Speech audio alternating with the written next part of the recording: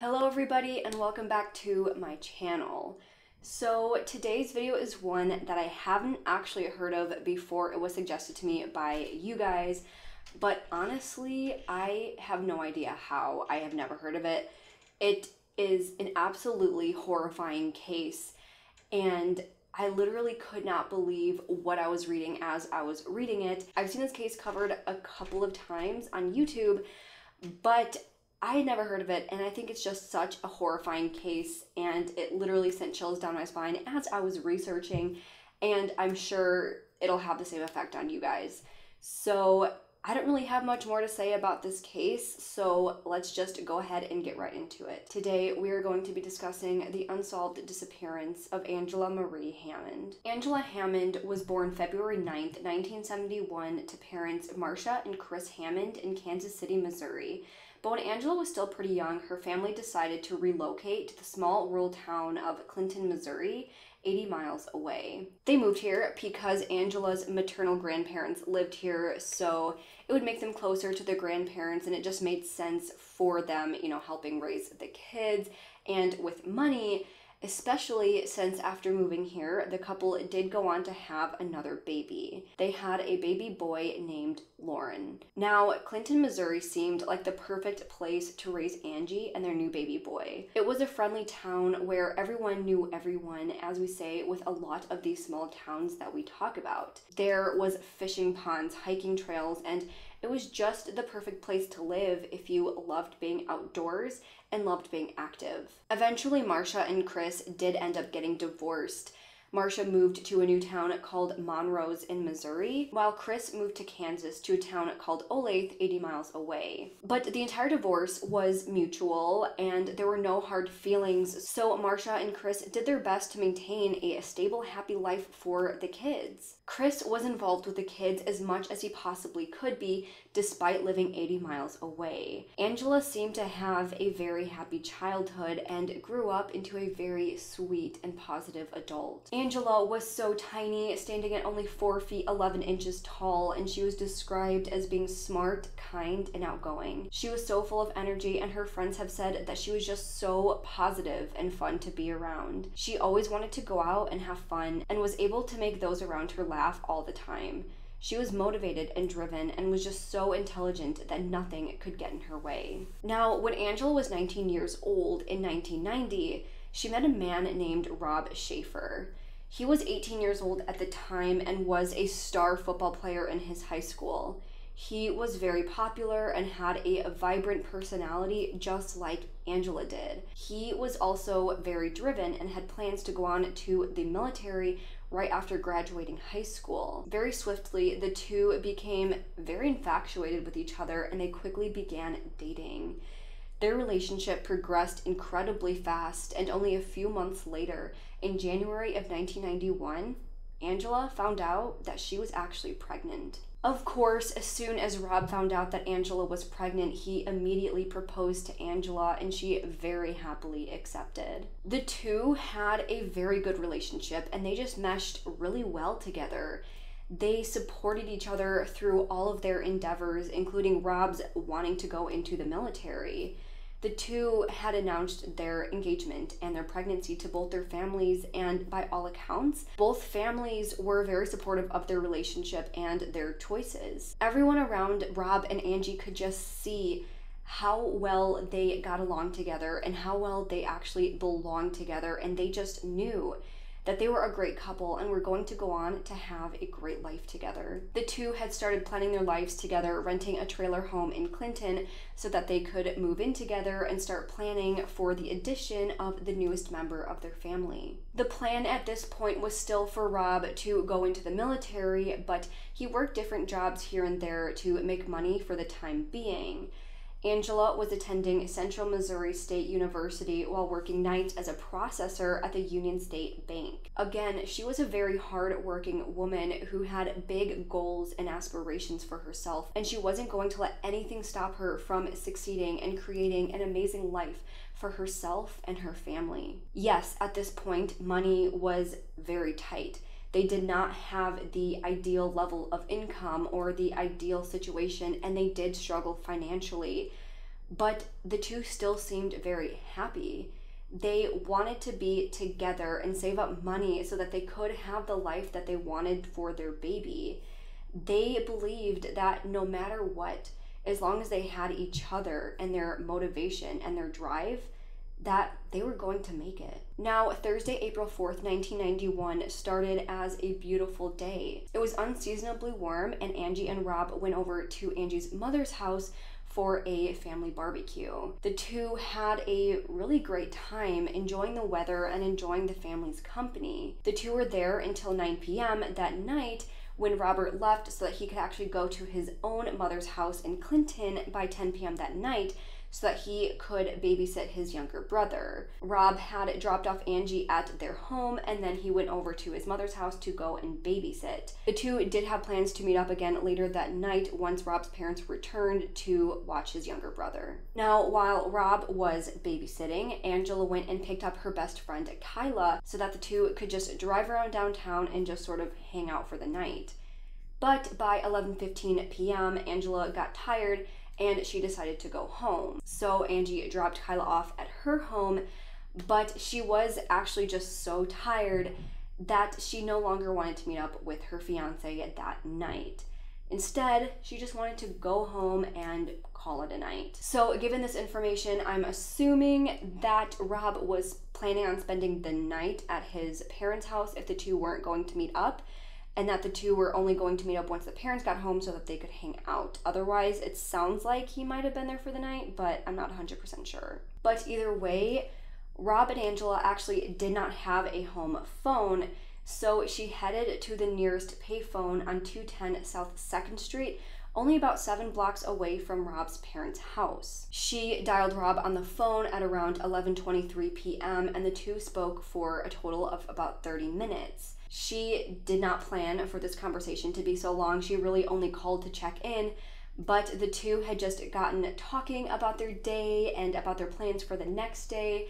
And like I said, they just got along so well together and they meshed so well together that time just flew by as they were chatting to one another. However, her normally happy and bubbly tone quickly changed as Angela started expressing concerns about this dark green truck that she had noticed that was driving around the block several times, and each time it passed her, it started driving very slowly. Rob asked if she recognized the car or the man who was driving it, but she didn't. She said it was a green Ford F-150 pickup truck, but she could not get a really good look at the driver. Now, after a minute or two of this truck kind of passing by her, the truck had just left, so she felt a momentary relief. However, the truck did return, but this time the truck pulled into a parking spot and the man walked over to the phone booth that was right next to the one that Angela was in. As all of this was happening, Angela was pretty much just describing everything that was happening to Rob. They were pretty scared, they were concerned, but they thought that maybe this man had just been lost. Maybe he needed to go to the phone booth to go ahead and call for some directions. Then after entering the phone booth, this man left the phone booth to go back to his truck, and then he returned back a few seconds later carrying a flashlight and waving it around as if he was looking for something in the truck. Again, Angela was scared, but Rob just thought that maybe the phone had been out of order and maybe he was just going back to his truck to go ahead and wait for the phone that Angela was using, which is a very understandable assumption, especially given that at this time, people mostly used payphones to call people. They didn't have cell phones, so this was understandable that this man was just waiting to use a payphone. Plus, we have to imagine that not everyone watches true crime and is interested in this type of thing, so they probably, especially Rob, weren't totally concerned at this point because, again, not everyone's mind jumps immediately to something bad happening. But then Rob had heard Angie lean out of this phone booth to ask the man if he needed to use the phone booth, and he actually said no. So of course, at this point, the two were really starting to feel uneasy about the situation, so Angela started to describe this man to Rob. She said that he was white, wearing overalls with a dark baseball cap, wearing sunglasses, and she said that he had a beard and appeared to be very dirty. For a split second, once again, this man went back into his truck, and then Angela just turned her back to him to continue speaking to Rob.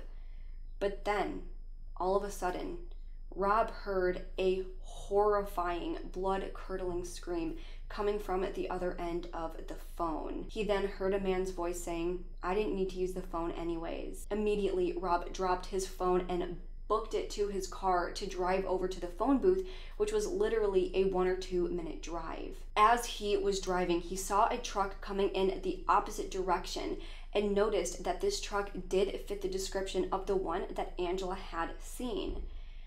He also noticed a woman in the front seat of this car, leaning over the man who was driving to try and scream out of the window.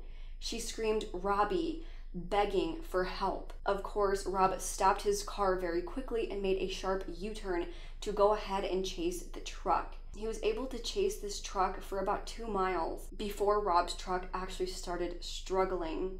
Soon, the truck made a sharp turn down a side road, but as soon as Rob had made that sharp turn as well to continue following, his car completely died. So there he was, sitting in the middle of the road, watching his pregnant fiance being driven away by some random abductor, completely helpless. He just had to sit there and watch as this truck completely faded out of view. He tried to run after this truck on foot, but obviously there was no way that he was just going to be able to catch up to this truck. The only thing that made sense at this point was just to head back into town on foot. Luckily, he saw a car that was driving by and called out for help. This driver picked him up and took him directly to the police station, and he arrived just around midnight. He talked to the police and he did his best to describe everything that just happened the best of his ability. He gave the description of this man, saying that he was dirty and wearing overalls. He described the truck as being an old 60s or 70s green Ford F-150 with a white top with a bit of damage to the front left side fender. He said that he was able to make out the letters X and Y from the license plate and said that the license plate was rusty. Then, on the back of this truck's window, Rob actually said there was a decal of a mural of a fish jumping out of water. Based on all of this information, police came up with a composite sketch of what this man could have looked like. However, the composite sketch didn't really seem to look like the person that they had described. The man they described had a beard and a mustache, but they drew him clean shaven. This could have been because police believed that it was possible that he was wearing a fake beard and mustache, but even so, they could have drawn him several ways. We've seen in a bunch of other cases where they will come up with a bunch of different sketches of the same person, but with different lengths of hair, different facial hair, all of that to cover their bases. So immediately, police go all out on their search for Angela. They tried to trace down the path that he could have taken, but obviously this was several minutes later, more than a half hour later, so they were way behind this truck and had no way of knowing where it went. But at the same time, the other thing kind of hindering them finding Angela was that police were also very skeptical of Rob. This story seemed too perfect. It seemed too convenient, and of course, he was the fiance. They were a very young couple who were pregnant, so there's always the thought that maybe this relationship that they had actually wasn't so great. Maybe he actually didn't want this baby and he saw getting rid of Angie as the only way out of a life of young fatherhood. So as you can imagine, this small town did not have much of a police force, and they were not very well equipped to deal with a crime of this magnitude.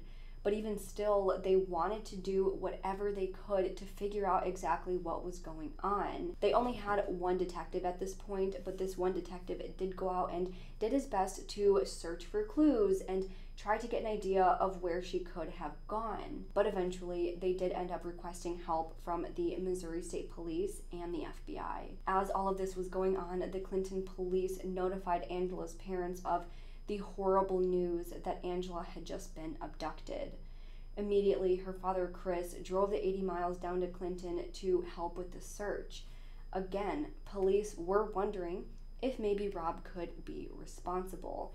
But right away, Angela's parents dismissed the accusation. They knew just how good of a pair the two were together. Plus, with a lot of cases, when the spouse or the boyfriend or significant other is responsible, they tend to exhibit certain behaviors that are not typical of someone who is grieving a horrific loss. But Rob was horrified. He was broken and he desperately wanted his fiancée back.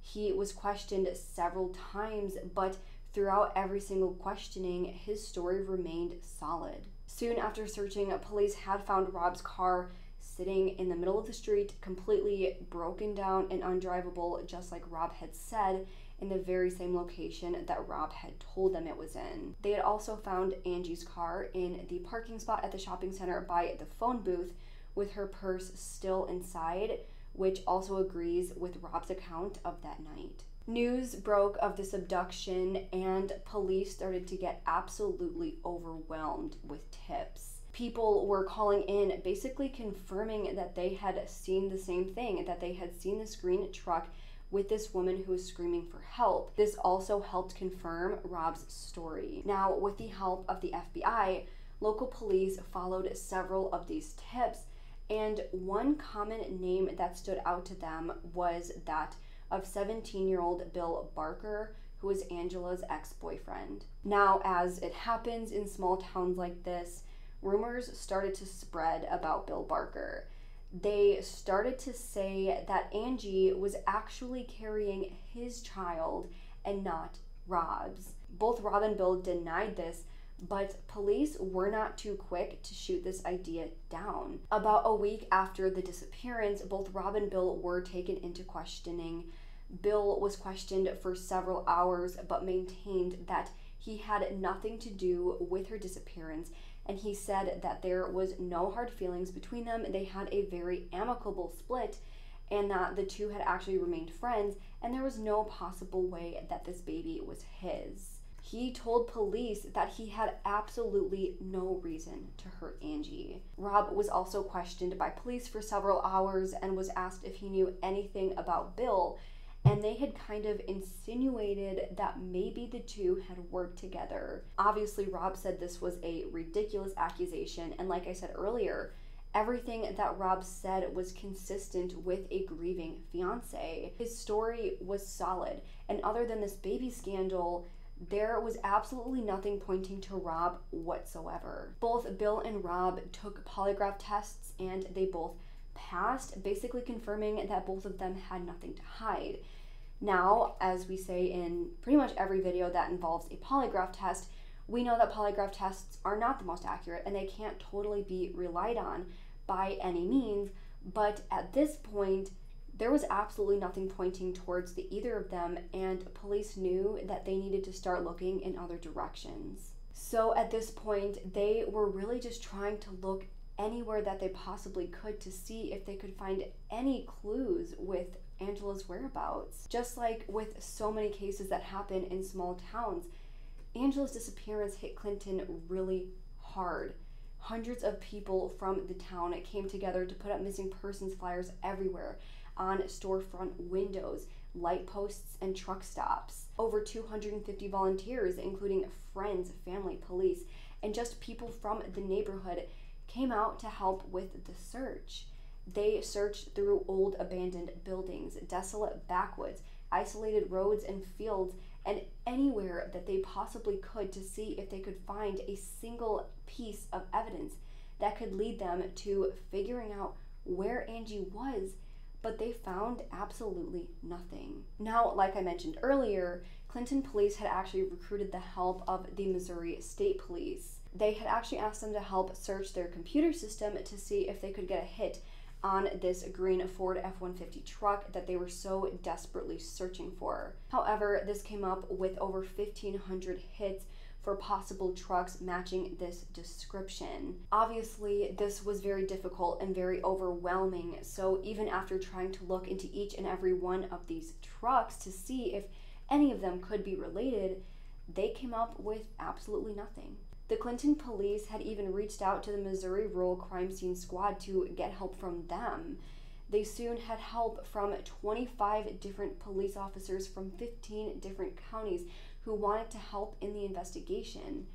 But even still, with all of this extra help, they were coming up with nothing. So at this point, they were absolutely dumbfounded on how a crime that happened in such a small town with so many different witnesses who literally saw the crime and the truck came up with absolutely no clues and no suspects. The investigation was leading them nowhere, so police had no choice but to search different avenues than the one that they were already on. So at this point, police were starting to wonder if there was a possibility that Angie's disappearance was connected to two other similar disappearances that had happened nearby in the prior 2 months.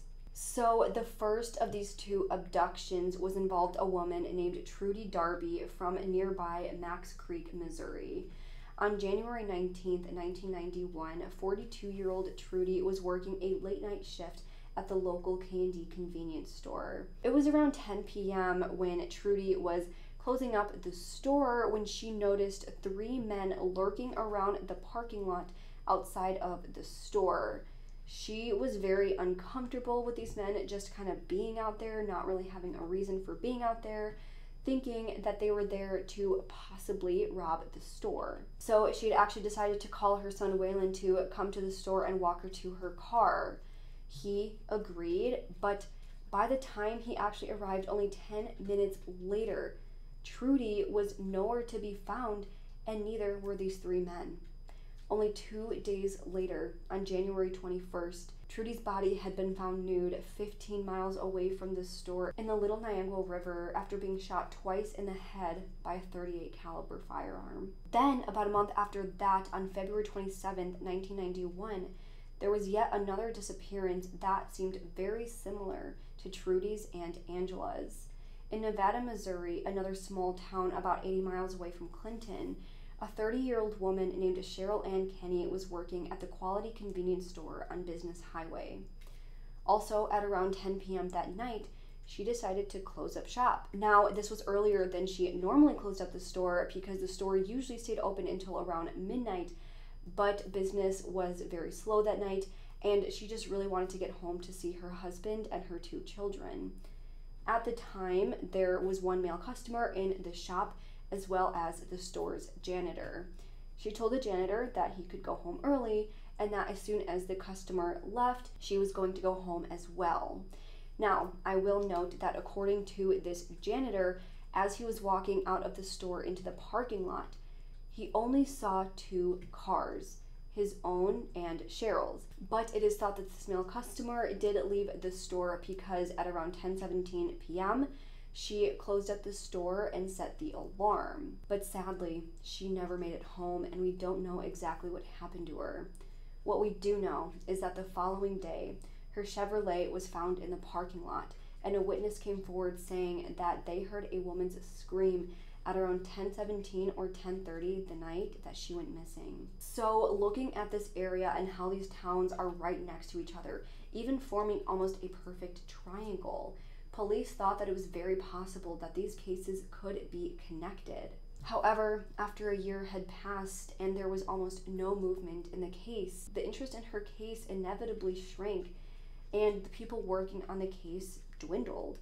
There was nothing that was giving them any leads, and so many people were just so confused and frustrated. In the months following Angie's disappearance, life was not easy for the family or Rob by any means.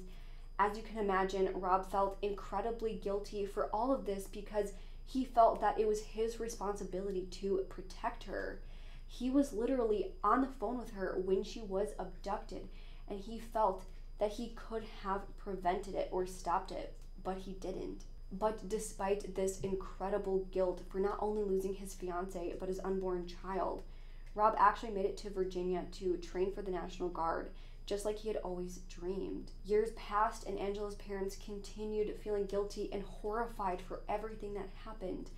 It took a very long time for Marcia to finally get her life back to normal and live her life the best way that she knew how, despite her daughter being gone. The case remained stagnant for a very long time, until 3 years later, in the summer of 1994, when the case of Trudy Darby was actually solved. The men responsible for brutally murdering Tracy Darby were 15-year-old Jesse Rush and his half-brother, Marvin Chaney. So apparently Jesse was so excited about what he had done to this innocent woman that he went to Kansas City and bragged to several friends that he had just killed and sexually assaulted this woman and then got away with it.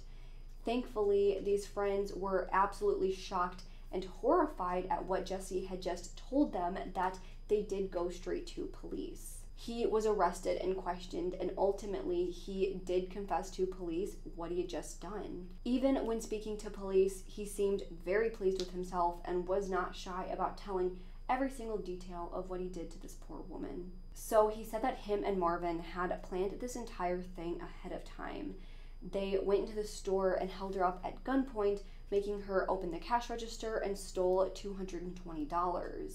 They took her to her car and tried to force her in, but she was an absolute fighter and did everything that she could to try and defend herself. But unfortunately, this just made them more angry. So they put her in the car and took her to a nearby barn where they sexually assaulted her and shot her and put her in the trunk, then drove her body to Little Niagara River to dump her body. But when they got to the river, they noticed that she was still actually breathing and she was still alive, so they shot her once more. Now, while Jesse was in prison awaiting trial, he befriended a man named Edward Thomas. Now, he thought that this man was a lawyer and could somehow help lessen the charges against him. So because of this, Jesse ended up writing a total of 13 letters to this man, basically admitting every single thing that he did in graphic and disturbing detail, but also alluding that he may have done this to several other women and have just never been caught. Now, I won't read the one about Trudy because I find it very disturbing, and we pretty much already know what happened, and he talks about her in a very disgusting manner, so I just don't think it's necessary. I am going to be linking the article where I found a lot of this information for this video, and the article does have the letter, so if you want to go ahead and read the letter in full, go ahead and check out that article. But I will read the one that he sent about him possibly being involved in several other crimes, but I will be rephrasing some of it because it is just filled with profanity and I don't like swearing in my videos. So again, if you want to read the completely uncensored version, be sure to check out the article that I have linked. The letter reads, "I never told you about them other ladies because if I get found by accident, it can get us involved in killing them and other effing ladies. The cops don't even know about my brother and me killing any other ladies except Max Creek. Them other ladies in my last letter to you were both like that lady in Max Creek. We all tortured ladies and then effed the dog poop out of them." So basically he's saying that he had done this before to several other women in a similar way that he had done this to Trudy, and he just had not been caught yet. So police tried to find out if there was absolutely anything that could possibly be connected to Jesse or Angie's disappearance, but they couldn't really find anything. By April of 1997, Jesse Rush and Marvin Chaney were found guilty of these crimes and were both sentenced to life in prison. In 2017, Marvin died in his jail cell due to natural causes. But either way, there hasn't been any mention of Cheryl or Angie by either of these two men, and we have to consider the possibility that these two men could have just been making up these other crimes that they committed. Obviously, we know that he bragged about getting away with killing Trudy, so I would not put it past him to just make up these other victims that he got away with to make himself seem badder or whatever, I don't know. So after this, there hasn't really been much movement in the case, but there have been a couple of possible sightings. So one of these sightings came from a man in Manitoba, Canada. So this man said that in September of 1991, He saw a woman fitting Angie's description getting into a green pickup truck with a white top with the mural on the back window where he lived in Manitoba, Canada. He said that in October he was actually visiting his family in Ulrich, Missouri, when he actually saw a missing persons flyer for Angela and suddenly realized that he had in fact seen her. So because of this, the Clinton police actually contacted the Royal Canadian Mounted Police to let them know. They figured that since Angela was 4 months pregnant when she went missing in April, by the time in September when she was sighted, that she would have had the baby already. So they went to a bunch of different hospitals and a bunch of different baby stores with a picture of Angela to see if anyone had recognized her, but unfortunately, nobody has. So again, this just seemed like another dead lead. Near the end of 1991, Unsolved Mysteries did a reenactment of Angie's disappearance in hopes to bringing new attention to her case, but again, unfortunately, nothing came of that either. For years, there has been absolutely no movement in the case, and police have pretty much ruled out Jesse and Marvin as being responsible. But then, by April of 2009, police actually came out to say that there was new DNA evidence in the case due to advances in forensic science. But to this day, we have no idea what this new evidence means or what the new evidence even is. So other than just them saying that there was new evidence found, we don't actually know what it is. To me, I almost wonder if police almost jumped the gun saying that they found this new evidence and then it turned out to be nothing, because I just feel like if it was something important, that we would know by now. It's been over 10 years, and that is a long time to just be sitting on evidence that's really crucial and really important without any big leads coming of this, or them at least telling us what it was. It's been almost 30 years since Angie's disappearance, and somehow we still have absolutely no answers. Angela's baby would be a full-grown adult with a job and possibly kids of their own by now. Angie just seemed like such a light to everyone's life around her, and I know that her and Rob would have made amazing parents to that child and any other children that they may have gone on to have. The Hammond family still continues fighting for Angie and making sure that her legacy is not forgotten. They still love Rob and consider him part of the family and know that he is just as torn up inside about this as they are. Rob was actually able to move on and do great things in his life. He moved away from Clinton and actually works a construction job and has a family and his own children. It's just absolutely heartbreaking that Angela never got the chance to do the same. So now let's discuss some of the main theories in Angie's case. So the first theory is that she was the victim of one of the many serial killers who had committed crimes around Clinton. And within this theory, there are two specific names that stood out to police and other people looking into this case. So one of these men is named Kenneth McDuff. Now, Kenneth had a long history of different crimes, starting with burglary and theft when he was just a teenager. By the time he was 18 in 1964, he was sentenced to 12 years in prison. But he was paroled in 1966 after only serving for 2 years. So by August of that year, him and a friend were actually just driving around looking for women to hang out with that night. He spotted a 16-year-old girl named Edna Sullivan and 2 of her cousins. So the men approached them with a pistol and told the 3 teens to get into the trunk of his car. They then drove them into a field and told Edna to get into the trunk of the friend's car who had been following behind. After she got out, he fired 2 shots into the trunk of the car where the 2 other teens were still there, killing Edna's 2 cousins. He then took her to another location and then sexually abused her and then killed her as well. He and his friend then dumped her body in a field and just left. Eventually, he went to police and confessed what he had just done and got a life sentence. However, he had convinced the court that it was actually his friend who was the main perpetrator and that he was basically just this innocent man who was forced into participating. So, of course, by August of 1989, he was paroled. We don't know much about his movements for the first few years that he was out, but by 1991, he was back to killing when he killed Brenda Thomas, who was a sex worker in Waco, Texas. After this, we know of several more murders that he committed in just the most heinous and disgusting ways imaginable. By mid-1992, he was finally arrested in Kansas, Missouri, where he had been living for a while. He was asked if he was involved in Angela's disappearance, but he said that he had absolutely nothing to do with it.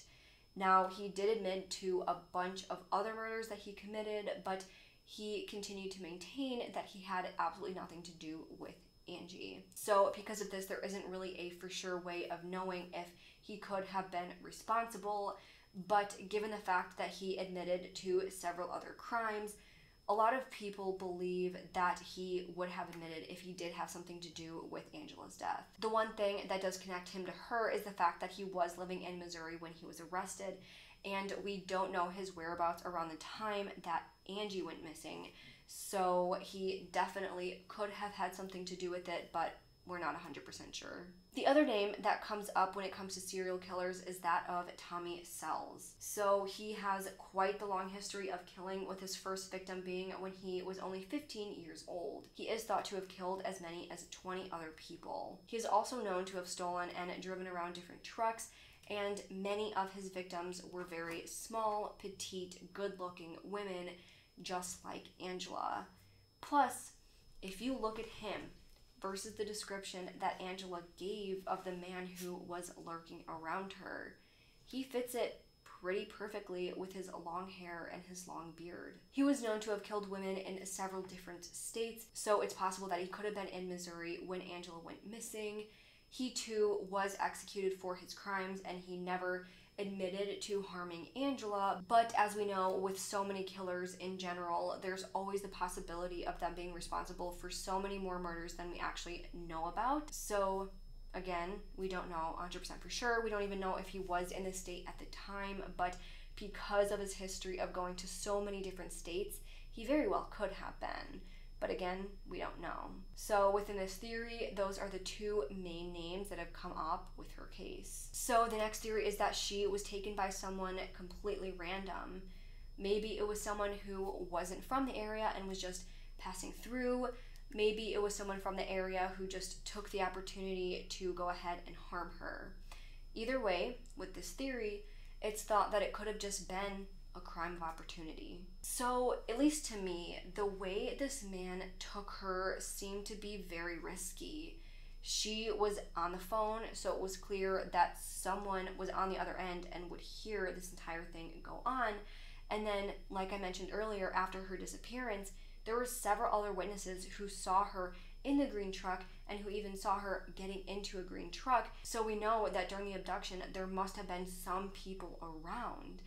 It was pretty late at night, but to me, it wasn't so late that people would be asleep by then. It was still pretty early that people very well could have been out and doing things. There's obviously no way for this man who took Angela to know that the person that she was on the phone with was only 2 minutes away, but still, doing this right then and there, no matter who she's talking to on the phone, is still very risky. So that, to me, is why I feel like it had to have been a crime of opportunity, of maybe someone who was, following her around that night with her friend Kyla, or someone who had just seen her alone at the phone booth and just took it as an opportunity. I don't think it was like a longtime stalker or anyone who, knew her previously, just because there's no way that this person could have known that she was going to be at the phone booth that specific night when she was. There's no way that this person could have known her plans, because she had planned to meet up with her fiance. So if they knew that she had this plan to go meet up with her fiance, they probably would not have chosen that exact time to take her, because again, there's no way that they could have known that she had a change of plans. I also want to say, I feel like it wasn't someone from the area, because I feel like with all of the effort that they actually did put into finding her in such a small rural town, I feel like someone in the area would have been recognized, or if it was someone who lived there, someone would have seen him again, or someone would see the sketch and recognize him because, again, it was one of those small towns where everyone kind of knew everyone. So again, with this theory, it is possible that it was a complete crime of opportunity and that it's someone that police had never even thought to look into and someone not even on anyone's radar. I will mention, of course, with any of these types of theories, it could be human trafficking. But at the same time, in this specific case, it just doesn't seem like human trafficking to me because they do seem a lot more skilled and contrived, and they are very, very particular about when they take their victims. So this just does not seem like something that was pre-planned or something that was human trafficking. So the last theory that I will briefly go over is that maybe Rob or the ex-boyfriend Bill had something to do with it.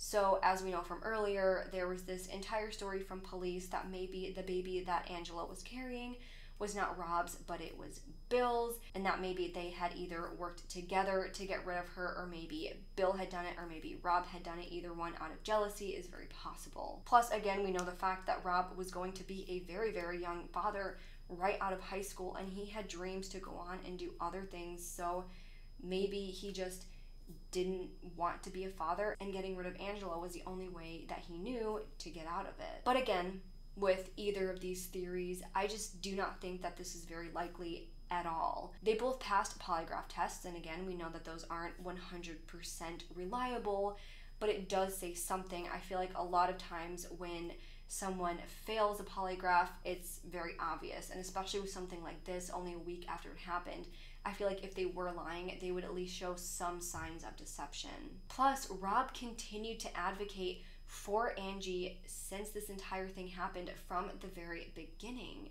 Usually when people do something like this, they show a lot of weird behaviors and they try their best to look like they're trying to help with the investigation, just to maybe keep their nose in it, or, you know, to look to the police like they're not guilty. But with this, he was so genuinely and so desperately trying to find her that I feel like that is really difficult to fake. Nobody is a perfect actor when they do things like this, and everybody, no matter who you are, is going to slip up at some point in your life, and he never has. And he, again, from the very beginning, has been the biggest advocate for finding her. I personally think that this probably was a crime of opportunity. I do think that that is the most likely theory given the circumstances.